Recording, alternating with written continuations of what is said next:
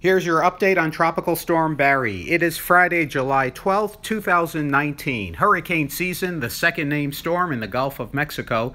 Right now it's a moderate storm with winds of about 50 miles an hour as of early morning. So far, in the last day or so, what's been positive is the rain on shore, on land, has not been extreme, and we do not yet see feeder bands. You don't want to see the feeder bands. That's what can take extreme rain in over the same spots over and over and produce isolated tornadoes.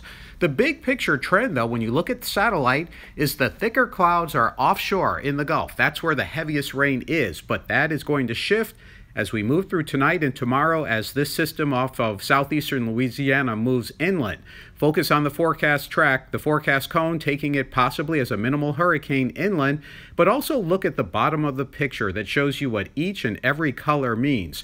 Take, for example, the orange circle in the Gulf of Mexico. That indicates where the tropical storm force winds are right now. The red is a hurricane warning, the blue a tropical storm warning, and the yellow on the Mississippi coast, that's a tropical storm watch. There's also a storm surge watch there for the possibilities of the impact going farther east of landfall.